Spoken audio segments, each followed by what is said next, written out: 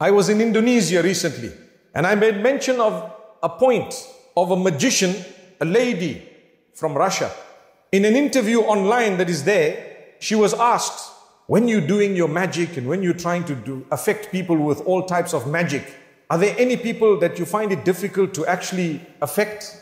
She says, yes, the Muslims. The practicing Muslims who pray 5 times a day. These are the words of a non-Muslim.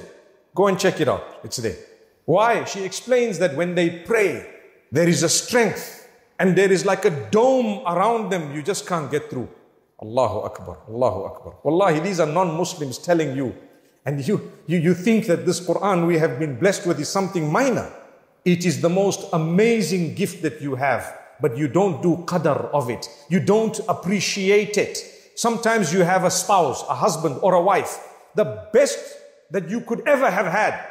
But because you don't appreciate them, you lose them. It happens. When you've lost them, you say, oh, you know what? I lost. Too late. Too late. Sometimes you have a gift of Allah, a job. You don't appreciate that Allah's blessed you. And you start dilly-dallying and you don't take it seriously and you lose your job. Allah says, I gave you. You were the one who turned away from me. You were the one who didn't want, who did not appreciate. How many times do you say, Laka alhamdu wa laka shukru ya wajidu jalla jalalu? How many times do you say, to you is all praise, O Allah. To you is all thanks, O Allah. How do you expect to heal from your sicknesses, your diseases, your weaknesses, your difficulties, your hardships? And every one of us has all of those. I have difficulties and you do. The level of the difficulty is different, but I have hardship. You have hardship. The level of your hardship and mine is different, and others might be more, others are less. But we have it because Allah says, وَلَنَبْلُوَنَّكُمْ. We will test all of you. You're going to go through challenges. You will have sickness. The level of your sickness differs.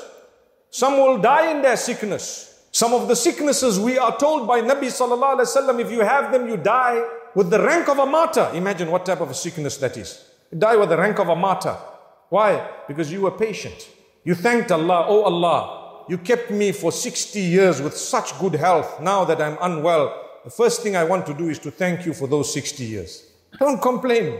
Was ashamed to complain to Allah because he tells his wife, Allah kept me healthy for so many years. I'm unhealthy for a short time. How can I make dua to him to tell him that, oh Allah, this and that? Subhanallah. Look at the level of love of Allah. He doesn't even want to complain, oh Allah, you've kept me in this condition. I'm still happy.